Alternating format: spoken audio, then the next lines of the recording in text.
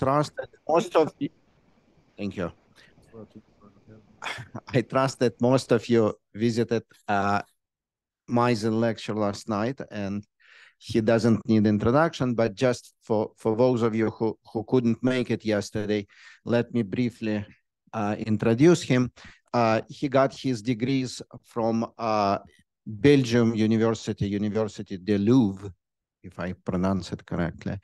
And then in 1972, he moved to our neighboring state, University of Wisconsin in Madison, and he remained there ever since. He's a theoretical physicist, notable theoretical physicist in particles and high energy.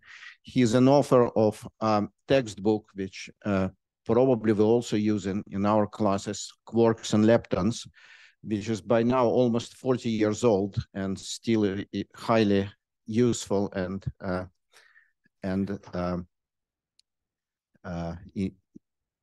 in use. He, despite of being theoretical physicist, he is a PI on a big project, ICECUBE, which is as close to neutrino astronomy as we ever came, as far as I could tell. And that will be a subject of his talk. He is a recipient of numerous prizes like Balzan Prize, European Physical Society Prize, Brune Pontecorva Prize, and so on and so forth. Yeah, that's probably it. It's all yours. Thank you. It's a pleasure to visit my neighbors. And so here is the menu for today. It's actually pretty straightforward. I'm going to introduce to you the concept of neutrino astronomy and why it exists. And then I'm going to describe the telescope, ICECUBE, and I'm going to tell you what we see coming from the universe. And then I will tell you that we finally, in the last 2 years, began to find sources of neutrinos in the cosmos. And I'll make a guess of what produces the cosmic rays. It's still a guess, but I want to, convince you that we have the tools now to solve the cosmic ray problem. That is the oldest problem in astronomy. They were discovered in 1912. So my first slide, which is not coming up, okay. No. Look.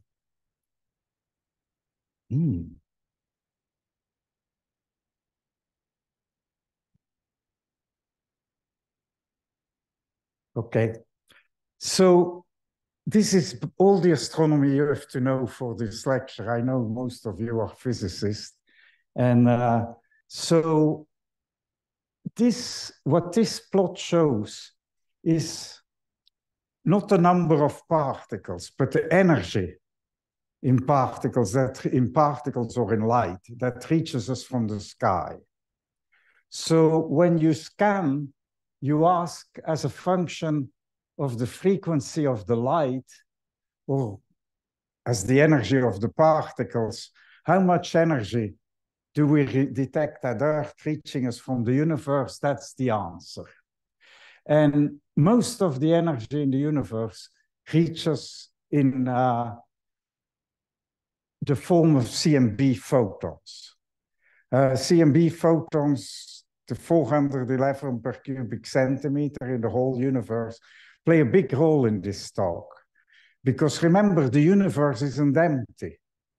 And so all this radiation, particles, they fill the universe. So it's not an empty place. And so then if you go to radio, so this is longer wavelength light, there is less energy. If you go to bluer light, and you see here infrared, visible light, That's the energy in X-rays that reaches us from the universe. And here are the highest energy form of light, gamma rays, that we detect from the sky. And then you see this stops. And then there is nothing. In fact, the highest energy that reaches us from the universe beyond this blue arrow is in terms of particles, not light, in terms of protons and nuclei, but mostly protons. And so the reason you cannot do astronomy with light is because you have an object like a galaxy far away that you try to observe. At these energies, the gamma ray will meet one of the CMB photons, one of the 411 per cubic centimeter, make an E plus E minus pair. And once you have charged particles, you cannot do astronomy. The universe is filled with magnetic fields, and even if they are weak, we don't know them very well. By the time these particles come into our galaxy, they are affected by the galactic magnetic field, and they get isotropized. So that's, of course, why we haven't solved the cosmic ray problem, because protons, these protons, we detect them, but because of the magnetic field and because they're charged, they don't tell us where they come from, and you see pretty much uniform sky. So the idea is to do astronomy with neutrinos instead. Of course, neutrinos, they don't interact to first approximation. And so you really literally collect, according to the standard model, neutrinos reach you directly from the beginning of time and from the edge of the universe. So you see the whole universe in neutrinos. And in fact, in 2013, that's the story I'm going to tell first, we did manage to see a flux of neutrinos from the universe. And this I'll describe, that's its, and you see that's its spectrum. And you see actually it is higher than the flux of gamma rays, which you see indirectly, which is, shifted to these energies by the interaction in the microwave background. So this was a big surprise. Neutrinos, they're not, the first surprise was that, there are not some esoteric particles coming from some unusual objects. They seem to dominate the sky at these energies. And then, of course, the question is, how are you going to detect cosmic ray sources? Well, that's simple. There are two ways to look at this neutrino. The first way is that it's just like light. There's no difference, except for this minor fact that it reaches us from everywhere without being attenuated, which is an advantage. Of course, it also means that it's very difficult to detect. The other way of looking at these neutrinos is you make neutrinos like at Fermilab. You can only make neutrinos with proton beams. So when you see a neutrino source, you don't have to worry. You're guaranteed is a you have discovered a cosmic ray source. So neutrinos map the sky in cosmic ray sources. So this is the other way to think about this. You see here the sky at various wavelengths again. And so this is the place where the light is absorbed. And so the rest of the universe we have never seen or never done astronomy in. And so the idea of doing astronomy with neutrinos at this high energy or very small wavelength is it's not a sign. You cannot tell. Everybody invented it as soon as the concept that the neutrino was real originated in 1956. Of course, if you want to do this, you would like to have some motivation. And I tell you what my motivation was. In 1991, a small cosmic ray experiment in Utah discovered this particle that has 300 million TeV energy. And, you know, I think the idea is that you want to know how nature does this, right? The best we can do in Geneva is 14 TeV. And if you fill the LHC, you fill the orbit of Mercury with LHC magnets, you accelerate that particle. But yes, that's not how it happens. The cosmic ray spectrum, the cosmic ray problem is actually many problems.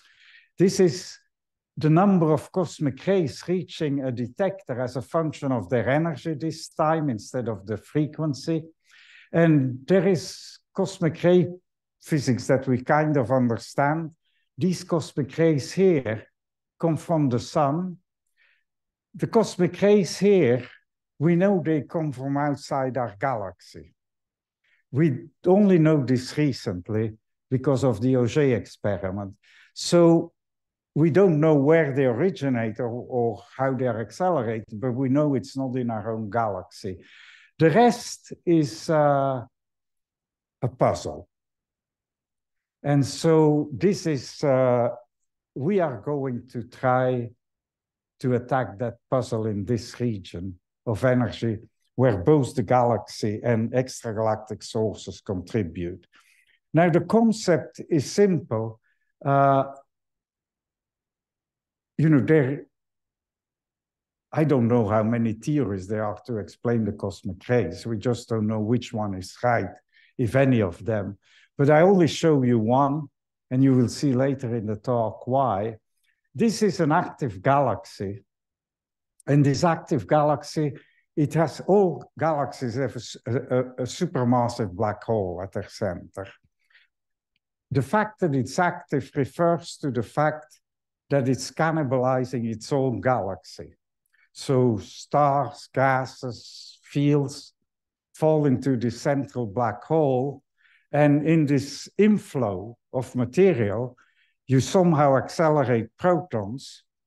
And by the time this has been going on for a while, there are high concentrations of hydrogen and light in this, close to this galaxy.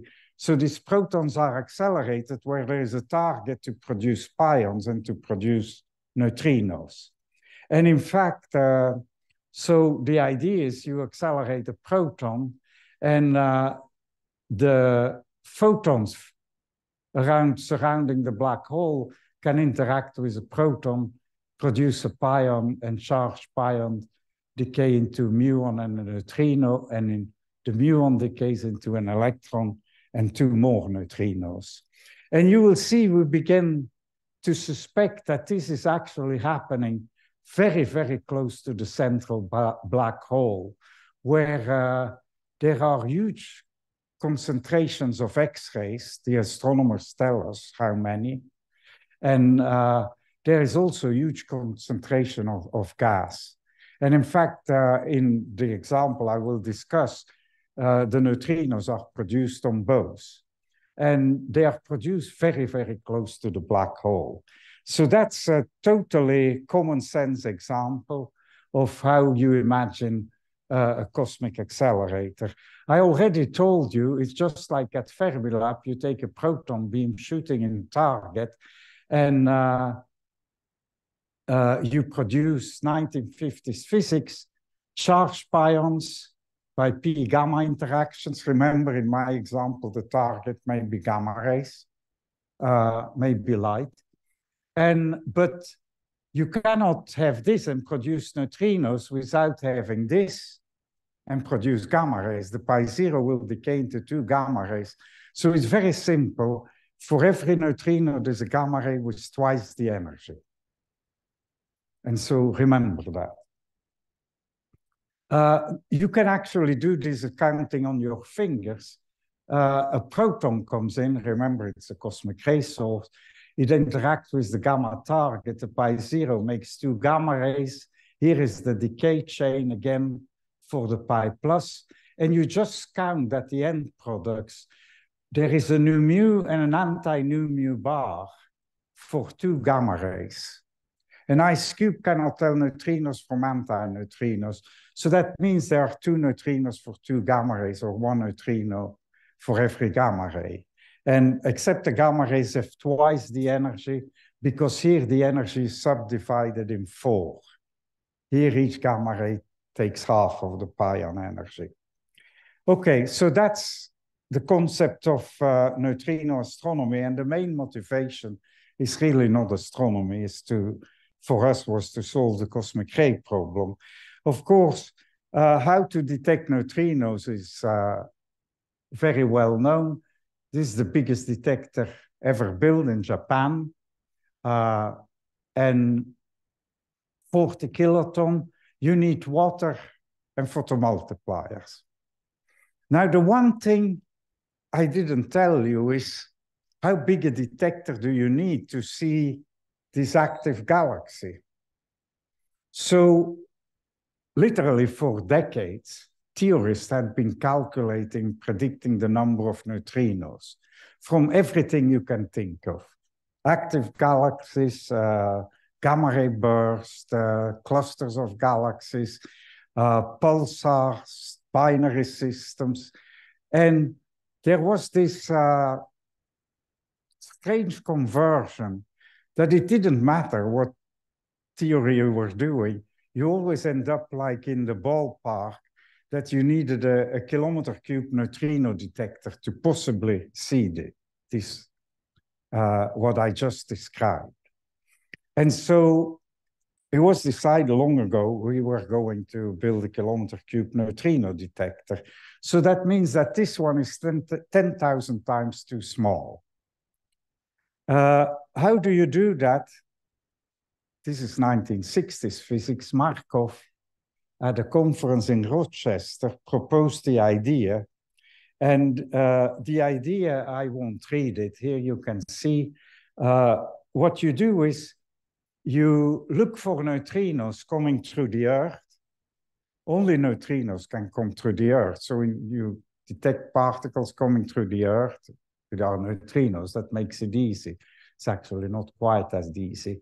What does neutrino do? It goes right through your detector, which Markov suggested was you go kilometers deep in the ocean and deploy a lattice of light sensors or photomultiplier tubes.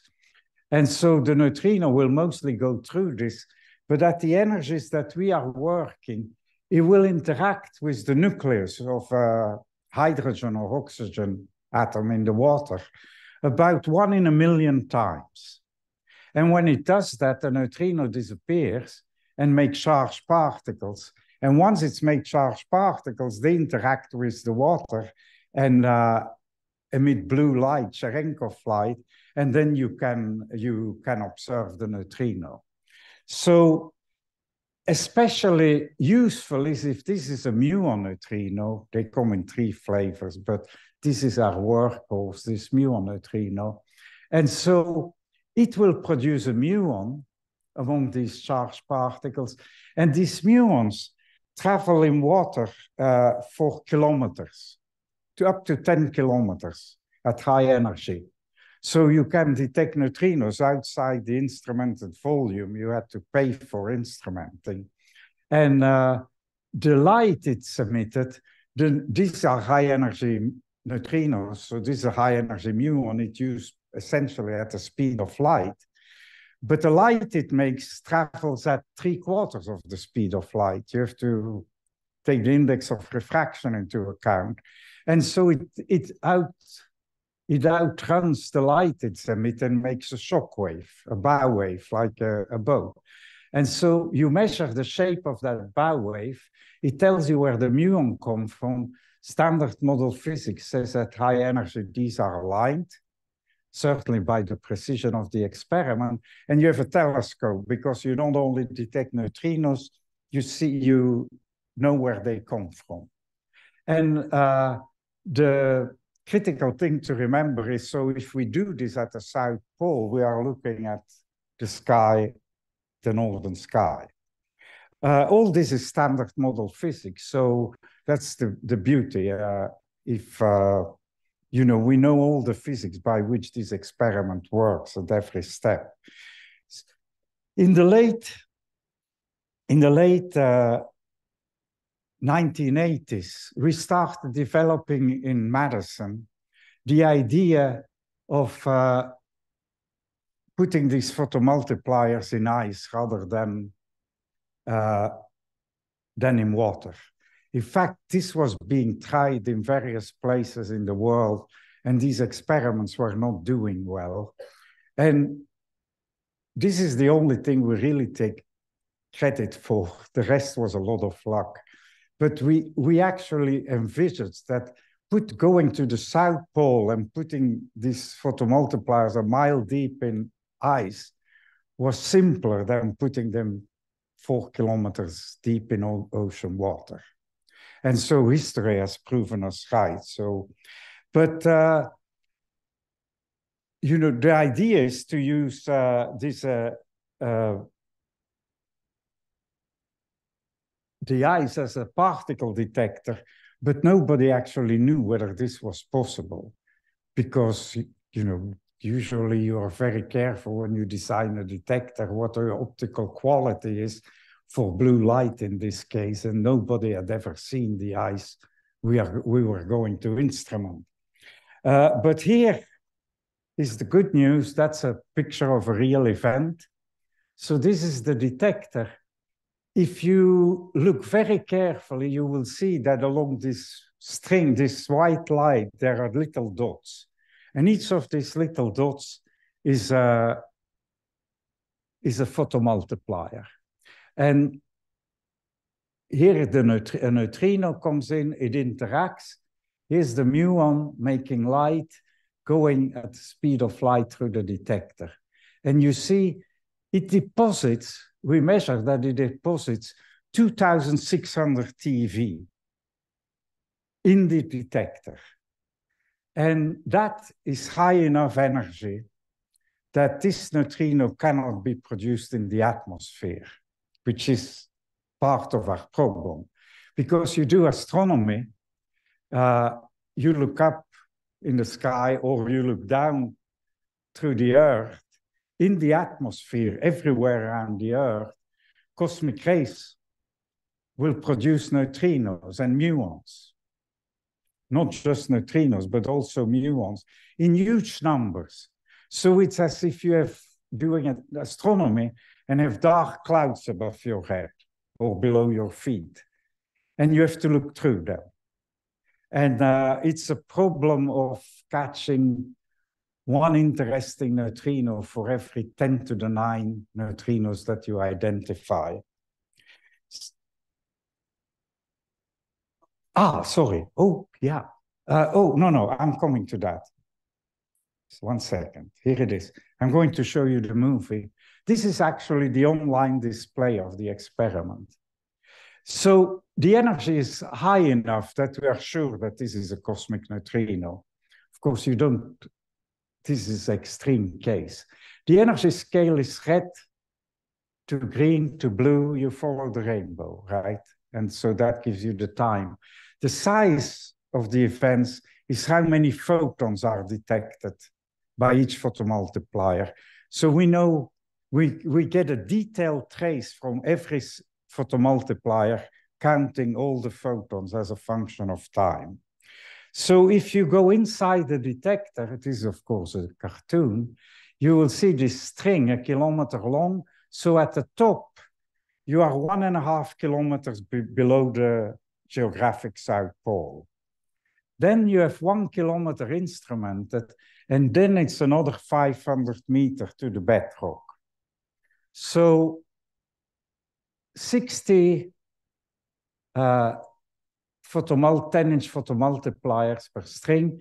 You go 125 meters away, there's another string. 125 meters away, another one.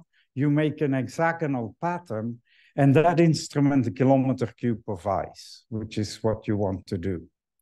And so this is an optical, what we call a digital optical module. I will not go in much detail on this. So it's a Hamamatsu 10-inch photomultiplier in a pressure vessel, which is glass about a centimeter thick, to protect the photomultiplier when the ice refreezes around it. And here you have a digital board that will capture the signal that comes out of the photomultiplier. We have two chips and a flash ADC that captures the light signal, and then the light signal is digitized and sent up to the surface over the same cable that brings down the voltage. So it's a very simple system. And so this is the type of, so there is no ICECUBE actually. There are 5,060 optical sensors filling this kilometer cube. And you see, whenever one detects light, it detects the number, it counts the number of photons, and then it sends the digital picture you see there to the surface to computers. And the computers in real time collect the digital signals from all of these optical modules and then puts them together in this image you saw. It puts them together in patterns that correspond to neutrinos. It's a very simple system. Here you see that's 1 year, 2 months. It's warm enough at the South Pole to deploy the equipment.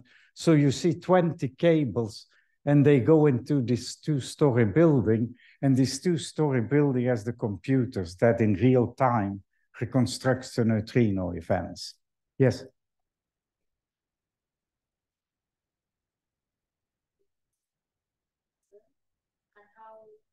Doing an ice contact, and how does the water in the water? Well, the short answer is that they did this starting before us, and we did it, and we ended up doing it 15 years earlier. The real answer is that you asked it a bit too early, but when you put this sensitive equipment in water, it undergoes temperature difference. It is in wave motion. You know, the water attacks your detector, whereas this is frozen in ice and nothing happens to it once it's there. It's not easy to put it in. But so what does this detector see? It sees cosmic rays hitting the atmosphere and making pi zeros and pions, and these are not the ones we are interested in. They can be used to do very interesting physics, but they are not, they come from the atmosphere. And so in huge numbers. So and of course, even if you look through the Earth, you collect these neutrinos from everywhere around the globe. And so this is a picture of the detector taking data. So what it does is, whenever it finds the right collection of messages from the digital optical modules, it puts them together, mostly in muon tracks, also in other things, as you will see later. You see this movie repeats. This movie is 10 milliseconds long. And so what that means is that we detect 3,000 cosmic ray muons every second, about 100 billion per year go on tape. We get 100,000 atmospheric neutrinos per year. These are still background, but they are interesting to do physics with. But then we discovered in this mess about 200 cosmic neutrinos. And those are the ones, of course, we were interested in. Is it more just like background, or do you actually think something low energy? No, we reconstruct them and throw them away. Yeah. A muon is a muon. Nothing tells you whether it was made by an atmospheric neutrino directly in the atmosphere by a cosmic ray, or yeah, and of course, Yet it's a good question, actually, because it also means, given the ratio, if you confuse a downgoing muon with an upgoing muon because your reconstruction messes up, you have no signal, right? So you have to get rid of the 100 billion. Of course, before I go into the physics, into the astronomy, of course, the question that I usually get at this point, how do you put photomultipliers a mile deep in ice? And that's the other thing, the other problem we have to solve. So when we built this detector, nobody knew it would actually work. And the first reason we didn't know it would work is whether the ice was good enough. You saw we can reconstruct neutrinos, so the ice is good enough. The ice is incredibly complicated, but that doesn't matter. As soon as, if you understand the optical properties, that's all that counts. Whether it's complicated or simple is not. But the real reason this works is that the absorption length of Cherenkov light, the ice comes in layers because they are made by snow accumulating on the South Pole and compacting. And so this snow is ultra pure. And so the absorption length for blue light at the top of the detector is 100 meters. And at the bottom, it's 250 meters. Now, there's only, as far as I know, the record for purifying water and get to 100-meter absorption length is a place in Ottawa, which I once visited. It's very complex. So you cannot make a substance or in the lab that has this absorption length. We didn't know that, pure luck. The second challenge was how you put these things in the ice, because we knew once you got them in the ice, they are frozen in a glacier, actually, and so nothing happens to them. And you have a totally stable detector. So I'll answer all these questions. Sorry if you saw this movie yesterday. The top layer at the South Pole is snow. So you first melt your way through the snow. And then you have this thing coming in that's called the hot water drill. And it's just a nozzle.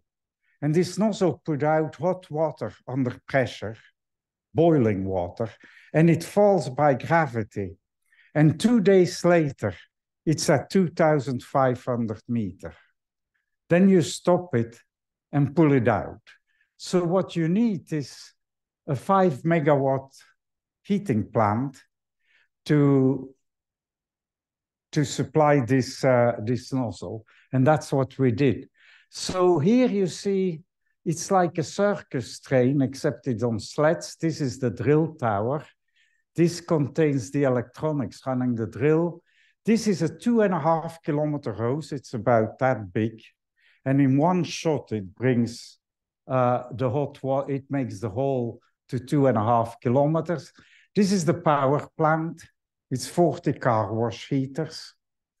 And they are supplied by turbines that are driven by usual diesel fuel. That's it. And once we knew what we are doing, it takes about 1 C-130 of diesel to drill one hole. In fact, in the end, we could do it for less. So here, after 2 days, this drill comes out, the tower moves to another place to drill another hole. But here, now this is a critical thing, ice is an insulator, so that water remains liquid for, we drill the hole so that it stays liquid for at least 30 hours. And here you see the cable bringing the high voltage and the signals. And every 17 meters, you attach one of these sensors, and then you have instrumented a kilometer, and then you let it sink into its depth, in the depth of the hole. And so to physics now, and to make this simple, first I have to tell you, you see this event again. we now reconstruct these events to 0.3 degrees. So that's what we do astronomy with. But we also see these events, and you see there's no muon track. This is an electron or a tau neutrino, which we begin to be able to tell apart, thanks to machine learning. And we cannot reconstruct them very well, but we can measure their energy very well. And if the energy is high enough, it cannot be an atmospheric neutrino, and you have discovered a cosmic neutrino. So in 2013, this is how we discovered cosmic neutrinos. To do astronomy, we still had to get back to this. And this, to make a long story short, is this. So what you do is you measure muon neutrinos. And so this is the number of neutrinos measured in 10 years, slightly less, 9 point something, as a function of their energy. And you see that's the threshold of the detector. It's about 100 GeV. Then the detector turns on. Here we are at TeV neutrinos. Now you see the atmospheric flux, and at higher and higher energy, there are less and less background neutrinos. And by now, we have beautifully calibrated this experiment. We know how to extrapolate the flux. We can calculate it, we can measure it. And you see this excess, which is by now close to 10 sigma. And those are the cosmic neutrinos. This is a flux of about 200 per year. So this is the comparison of the simulation of the experiment with the measurement. So we can simulate our experiment. So the flux I just showed you is this flux. This is 100 TeV, this is 1000 TeV. So you fit this flux, that's it. And then I told you we discovered actually cosmic neutrinos with nu-e and nu-tau. So this is the nu-e and nu-tau flux. And you see it nicely agrees with the muon flux. And so we get one neutrino for every flavor equally. And that is, neutrinos oscillate. If they come to you from very far away sources, by the time they arrive, there are equal numbers of each flavor, which is what we find. We have been refining these measurements. And so we have by now measured this flux many, many times. And you know, theorists had seen dips in this spectrum and breaks. When the statistics accumulate, all these interesting things went away. This is just the power law of e to the minus 2.5. And this is not a flux, it's the energy flux. Like I showed in my very first slide, it's the energy that these particles carry to your detector. And you notice that this keeps going, most of the energy is sitting here. And this energy keeps going up and up. It doesn't turn over. And that's the discovery of this huge flux that is actually larger than the photon flux that's measured in the universe at gamma ray energies. And so we are very of course, this cannot go on forever, right? It's already difficult to absorb. How protons and neutrinos suddenly dominate the sky over light. And so we are, you know, this is where your systematics becomes hard, and we are working on that. Here is another measurement, which I just, because many of you are particle physicists, this is one event. And what you measure is the flux times the cross-section, right? You count events. In this case of this event, we exactly know the cross-section because this event is this event. And what it is, it's an electron antineutrino that doesn't hit the nucleus. It interacts with an atomic electron in the ice. It makes a W, which decays into two jets. And we can do everything, you know, CMS does, but not as refined. We can see the jets in the muons. We can see the electromagnetic energy in the jet. And the energy of the event is 6.32 PeV, 6,320 TeV. And that's the mass of the W in the lab frame. And so for us, this was incredibly exciting because this meant that we really understood energy. So the event is calibrated. But because you know the cross-section of standard model physics, we now know the flux from this one event, and that's what you saw on the plot. So this is all going very well until we realize that there is a problem. That is that, okay, this is the universe in light. You go out, not in Minneapolis, but somewhere else, you see the Milky Way. And this is the gamma ray sky in GeV, and you see our own galaxy, and then you see these dots that are other galaxies. And it's simple geometry that you have to, there are neutrino sources, we don't know what there are, but whatever they are, you have to see the ones in your own galaxy first. And that's true in every wavelength of light, right? You see the Milky Way, and then the rest is behind it. And here is a map of some analysis of neutrinos. This map is totally uniform. There's no Milky Way. And so, you know, what do you do with this? And because are you doing something wrong? Remember, this is a unique experiment. Nobody else is checking this. There is no CMS and Atlas. And so, you know, you don't sleep at night, right? We finally detected the Milky Way. This is a cartoon, but these red clouds are neutrinos. And they are made by protons that wander around the galaxy. They hit hydrogen in the galactic plane and make pions and neutrinos. And we see exactly what Fermi sees, except that 10 TeV energy instead of the GeV energy.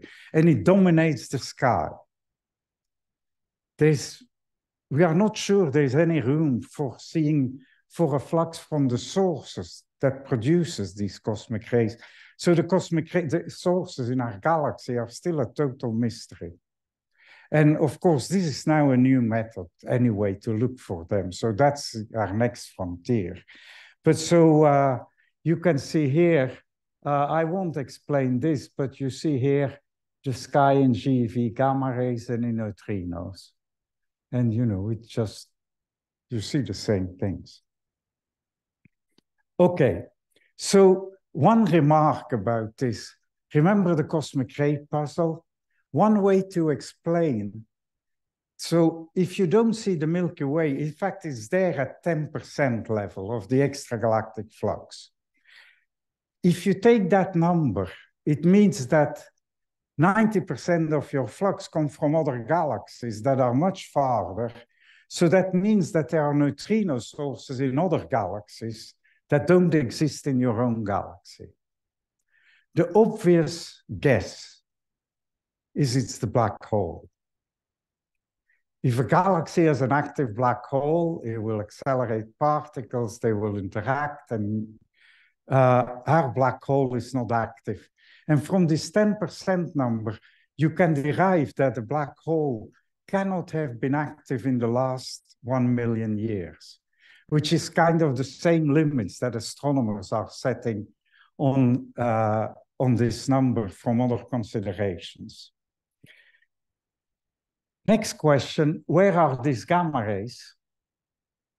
And that turns out to be a very interesting question, because remember, these gamma rays, they stop and make an electron-positron pair, but what they actually do is these electron-positron will radiate, the photons will pair produce, you make an electromagnetic shower, and in the energy range of our neutrinos, typically these photons will end up, after propagating to Earth in the microwave background, they will end up at 10 GeV. And there is a satellite, a Fermi satellite, that detects such particles. And here you can see the comparison, right? This is the flux that I already showed. And you see our flux measurement exceeding the photon flux. In fact, you can do this very carefully. And without going too much detail, if you actually take this measurement of the neutrino spectrum, I calculate the gamma ray spectrum, 1 gamma ray per neutrino, twice the energy. I dump them in the microwave background. There's no theory, it's straightforward calculation. I actually obtain more 10 GeV gamma rays than Fermi sees. Now, you say, well, your experiment is wrong. No, it's very simple.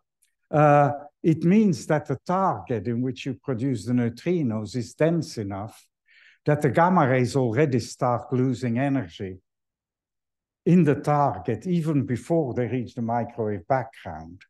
And so the present idea is that they come out at MEV, where there are no telescopes, or below at X-rays.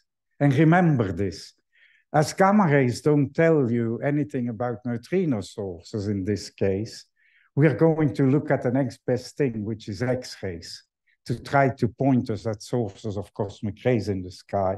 And this has been very successful. So that's our conclusions at this point. I think I said all that. So then the next question is, where do they come from? And we, for about 6 years, we did anything possible to try to find, sources of neutrinos. We couldn't find anything in this diffuse sky. If you want to know what you're up against, this is a year of data. There are 138,000 neutrinos. These are really neutrinos, 97% purity. There are no cosmic muons in this. And so you have to find 200 cosmic neutrinos, and then you have to try to find where they come from in this source. And that's what we do, actually. And I only showed you 1 year, not 10 years. In fact, this is one of the sources we have evidence for. It's not the strongest. You see, the red are the neutrinos from the source, the blue is the background. But if I don't color the red dots, you don't see anything, right?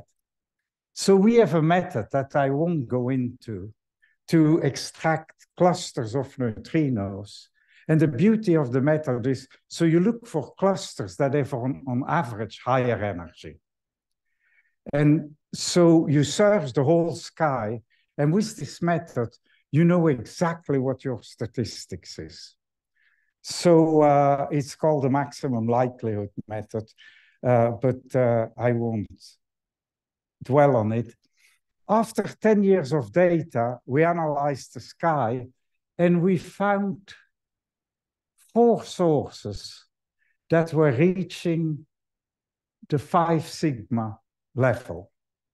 But then, of course, this is before you count all the trials for scanning the whole sky. And then, if you take those into account, then this source, NGC 1068, had a significance of 2.9 sigma. Now, this is 10 years of data, so you're not going to wait another 50 years for this to become 5 sigma. The only choice you have is to go back to your experiment. And so we did several things. I listed them here. We improved the detector geometry. We recalibrated every photomultiplier individually and positioned them. We actually took into account which way they pointed after they refroze. Some of them are not quite vertical anymore. We knew more about the optics of the ice now. We used neural nets instead of cut and count method to reconstruct the energy and the direction of the neutrinos. And there is a critical quantity. You see, this is a neutrino that comes from this direction. You reconstruct it, it has a width, a resolution of about 0.2 degrees. But we fitted this with a Gaussian. and you see it doesn't work. This distribution of neutrinos around the source has very long tails. And so you say, well, that's good. If you make it Gaussian, your experiment is better. No, that's not true. You have to have the point spread function of your telescope. It has to be right. If you overestimate or underestimate, it doesn't matter. You lose sensitivity. You're partially blind. And this was a big deal. And we could do this because we have we can simulate our data. So we applied all this, not just to the data we were taking, we have all our archival data on disk and on tape. And so we reran 10 years of data with this improved calibration and analysis tools.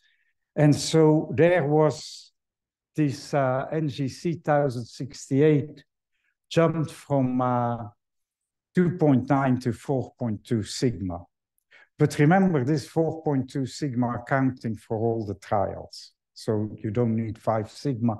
The other thing is, actually, if you define this as a local axis, it's above 5 sigma. That's what you do in astronomy. So I don't think there's any doubt that we've seen this source. And so you see here the background, and then this is 1 degree. And then when you come, you see here the excess. And we can simulate this observation perfectly. So there's a 0.3 degree resolution, so 81 neutrinos from this source. We had also a list of 100 sources that we decided on a long time ago, gamma ray sources. So we were actually looking, now we know, at the wrong sources. But it didn't matter. In this list of sources, again, this source popped out as the most significant one. And you see here with a 5.3, excess in the sky. So, one second. Then we we realized, I'll tell you in a minute what happening in NGC 1068. Let's try to look at X-ray sources instead of gamma ray sources, because the gamma ray sources, you know, we have no astronomy to reveal which are the good gamma ray sources. And so the X-ray sources, we instantly found evidence for NGC 4151. Now, for the astronomers in the audience, this is interesting.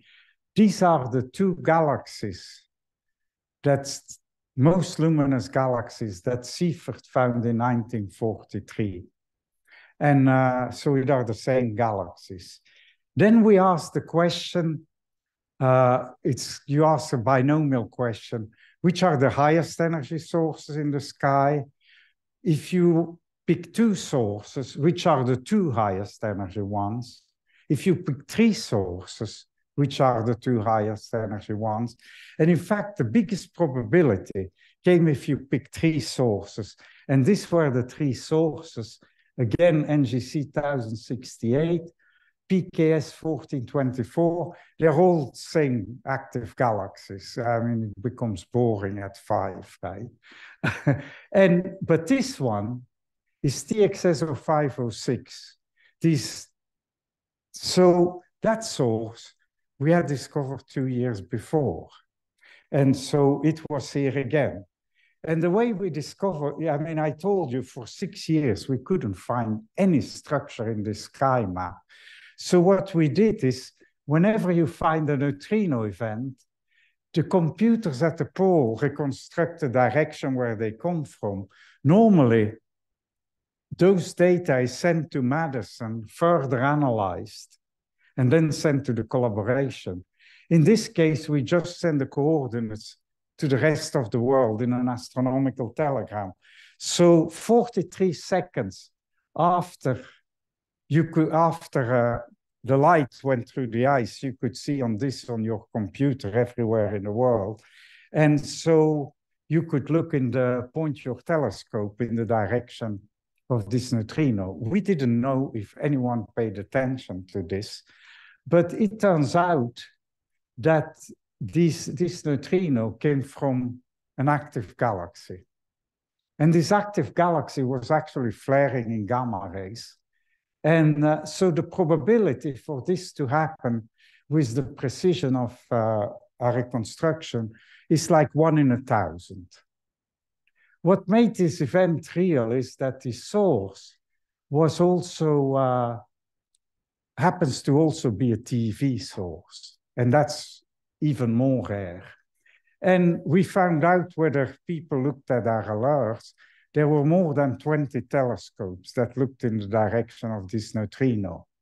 And we only found out much later that one Russian robotic telescope master looked at the source 73 seconds after we sent the alert.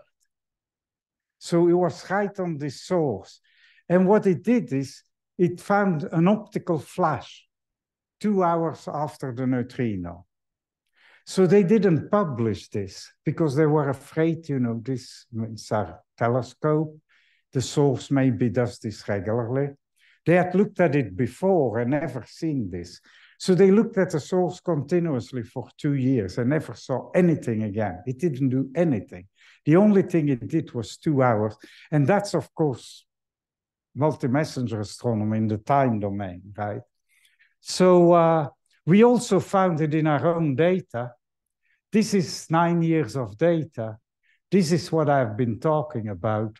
This is what we found in our own data in 2014, 3 years earlier. We knew this was there. It's in a thesis of the University of Geneva. But after you are through with all the trials, you cannot really, you couldn't claim this, and we didn't. Okay, so I told you the story of the master telescope. But this source, as I said, we had seen before, and it reappeared in our analysis. So now I will, you know, if you put a gun on my head and said, what do you think are the sources of cosmic rays now? And I will tell you what they are. It may or may not be true. But let's concentrate on NGC 1068. So this is again the flux, the energy flux, E squared times the flux, as a function of energy. So we detect neutrinos in the 10 to, in the TeV range to 10 TeV range. And the interesting thing on this plot, here are theorists fitting this data, but the interesting thing in this plot is that telescopes looked for the gamma rays. In fact, they had actually looked at this source. This is a gamma ray telescope in the Canary Islands, and there are no photons. So again, the photons are missing. And I have already introduced the concept, right, that this is the, that somehow the cosmic rays are accelerate falling into the black hole, either in shocks or in the turbulent field in the accretion disk. There are many ways to accelerate cosmic rays.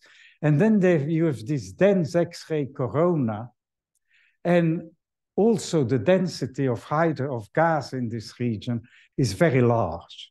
And so you just can fit a neutrino data, insist that the gamma rays don't get out. And from these two facts, you can determine the density of target where the neutrinos are produced. If you go too far from the black hole, the gamma rays get out and you violate these limits.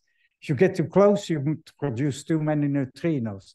So the answer is that the neutrinos are produced at 10 Schwarzschild radii.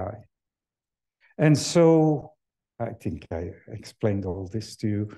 So what's 10 Schwarzschild radii? So when all the theorists were looking for production in the jets, it had nothing to do with that. It all comes from close to the black hole. You all know this picture. This is 1.5 Schwarzschild radius.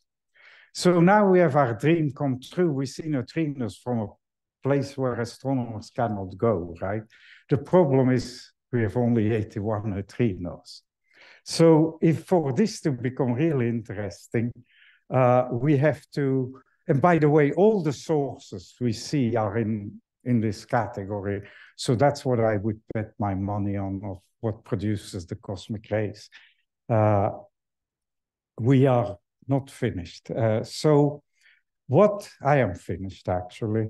So the obvious thing we need is more neutrinos with better angular resolution. And we know how to do this. My talk is over. I won't explain it to you. But, and many other telescopes, of course, China already has plans for 3 neutrino telescopes. One, not just bigger than ICECUBE, but bigger than the bigger ICECUBE, which is 10 times ICECUBE. So they have plans to build 30 times ICECUBE detector. And this is the type of thing, you know, where you will need to do real astronomy. So I think we have finally, that's my conclusion, we have discovered the tools to solve the cosmic ray problem. Even if you don't buy my story, it doesn't matter. Thank you.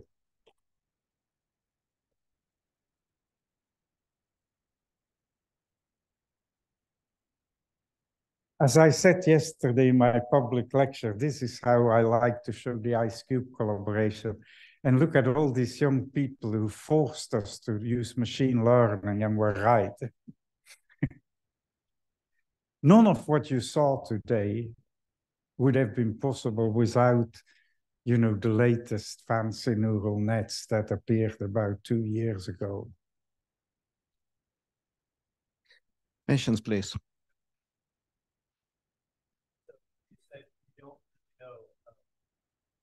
Where the ones from the galactic plane come from. So solar are clearly coming from the galactic. No, we don't know. We know where the neutrinos come from. They come from interactions of cosmic rays with the 1 proton per cubic centimeter. And we don't know where the cosmic rays originate. Yeah. But none of these sources within the galaxy. No, they are produced in our galaxy, but not by sources. Okay, so the way to think of this, there are sources we don't know about. They produce cosmic rays. These cosmic rays, they wander for about 1 million years. They are trapped in our galaxy. Each time they cross the disk, they give an opportunity to hit a hydrogen or whatever and produce a pion, a neutrino. That's what we see. That's what Fermi sees. So we see the same thing. And from our measurement, it looks like that's the dominant contribution. So where the neutrinos, the cosmic rays are produced, that it doesn't tell us this. And in fact, to the extent that it saturates our neutrino flux, we think there is no room for neutrinos from sources, so they will be hard to find. You know, so if you want to get depressed, one possibility is that you never find these sources, that they produced the neutrinos 1 million, 2 million, 3 million years ago, and they are not there anymore. They are there, but they're totally uninteresting. They will never get your attention. I'm not saying this is true, but we are looking. Yeah. So this is a new round of looking for sources using, because here, of course, there is no question of absorption. Our galaxy is transparent to gamma rays. So Fermi sees the gamma rays that we see correspond to our neutrinos. How do you measure energy of the particles? Pardon? How do you measure total energy of your events? Ah, yeah, I never told you that. Right? A muon, what a muon does, in fact, we don't really reconstruct the Cherenkov cone either. If you want a true story, this muon loses energy catastrophically when it moves through the ice. What that means is it will radiate, it will pair produce, it will interact by deep inelastic scattering. And so when you look at a muon in detail, you look at all the photons and the time of the event, what you see is a series of showers produced each time the muon loses energy. And in fact, when you connect these showers, you get a better measurement of the direction than from the Cherenkov cone. So you, of course, use everything. But then this catastrophic energy loss tells you what the energy is. Yeah, I didn't. I mean, if I explain everything, I'm here until tomorrow.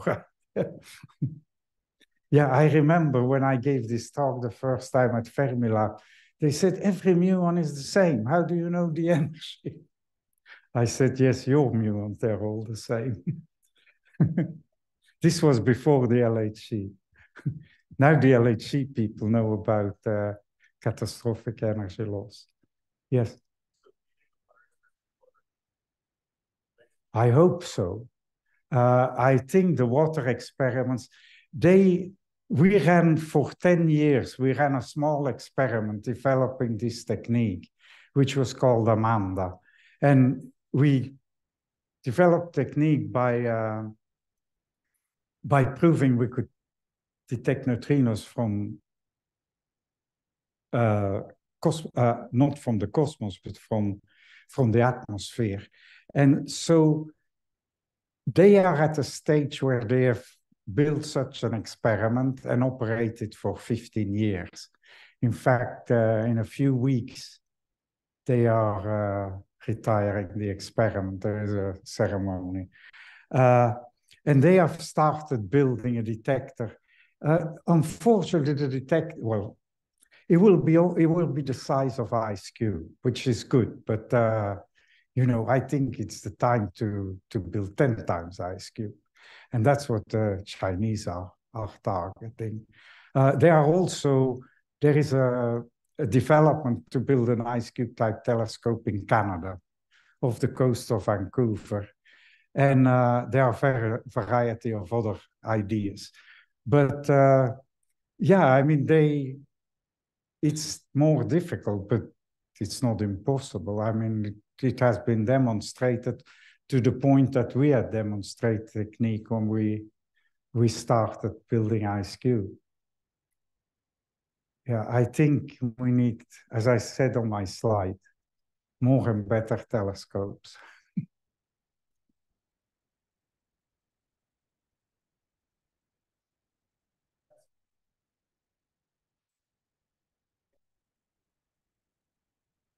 Well, if I knew the answer to that, I would have solved the cosmic ray problem, right?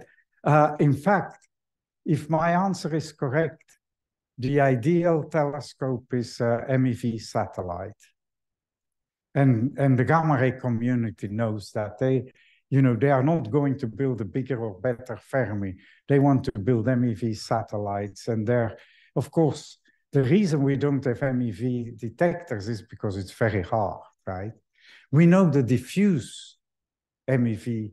Actually, if you look at our diffuse flux and you take the model of NGC 1068, it actually saturates the observed MEV diffuse background light.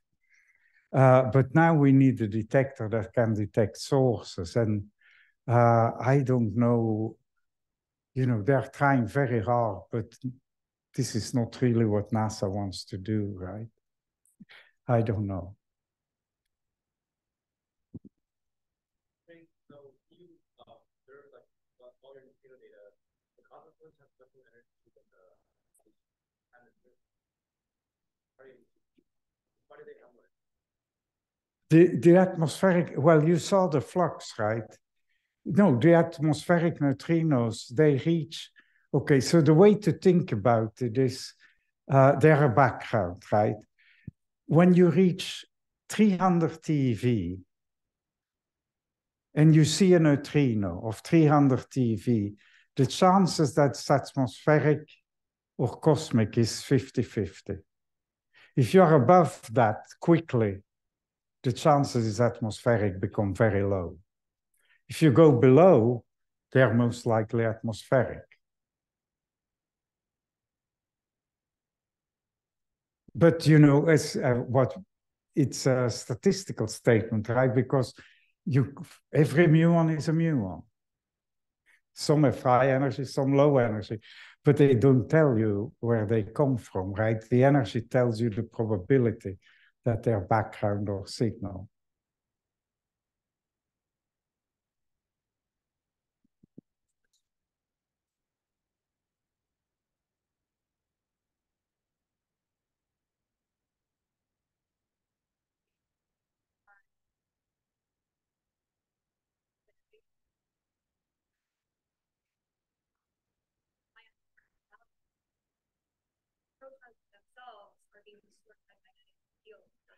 No, the neutrinos, the way you have to think about it, the neutrino source is like a star, right? It radiates in neutrinos in all directions. We just pointed back. You know, when you see a star in the sky, it radiates light in all directions. You catch the photons that come to your eye. So that's how you have to think about it. So, of course, it's different if neutrinos were produced in a jet, then it has they come in a certain direction.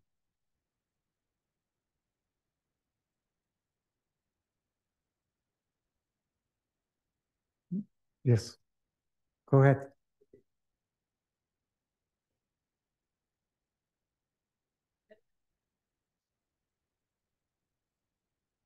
Oh, better neutrino means better angular resolution, better energy measurement, better everything. I didn't talk about this, but the particle physicists are very interested in measurement of the different flavors. And so better also means being better at telling electron from tau neutrinos. So yeah, better means a lot of things, not just more neutrinos.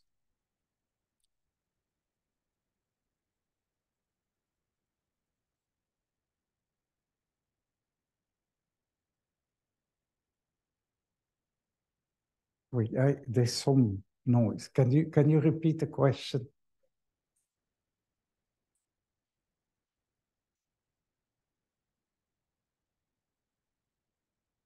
What do you mean by fluctuations?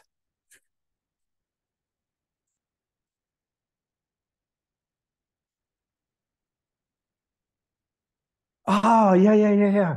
It's when statistical fluctuations. You know, you look at 100 sources, right? We saw 4 at 5 sigma. And then you have made a lot of trials.